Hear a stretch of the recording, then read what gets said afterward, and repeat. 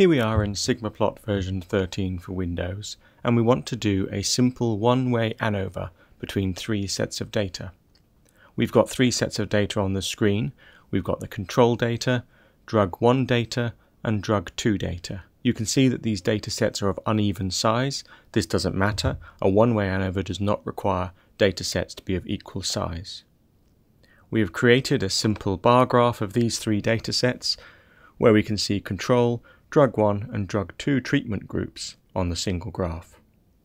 We wish to do a comparison between control and drug 1 and drug 2 and see whether any of them are statistically different from each other according to the normal distributed data we have on the screen. So the way to do a one-way ANOVA is to select the three data sets you wish to compare, go to the analysis window, and from the drop-down box choose one-way ANOVA. And then we can click on the Run button.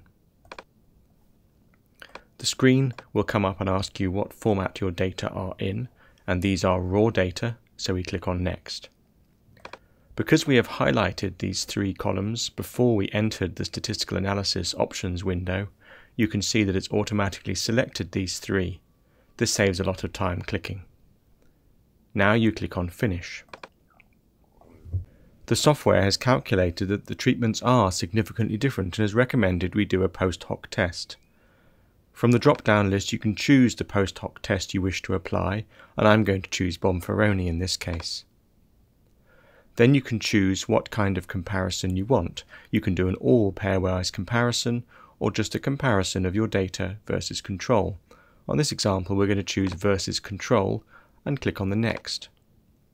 It's then going to ask us what our control group is. Well, we've already labelled it control, so let's list control here and press Finish. The one-way ANOVA report comes up on the screen in front of us, and we can scroll down and show the multiple comparison data at the bottom. Since we only chose to be versus control, it hasn't compared drug 1 to drug 2, for instance. But you can see here that control versus drug 2 is significantly different, but control versus drug 1 is not significantly different. If we remind ourselves of what the data look like, we would agree with that summary, that perhaps control and drug 1 are not different from each other, but control and drug 2 are different from each other. So that's a very simple way to perform a one-way ANOVA in SigmaPlot.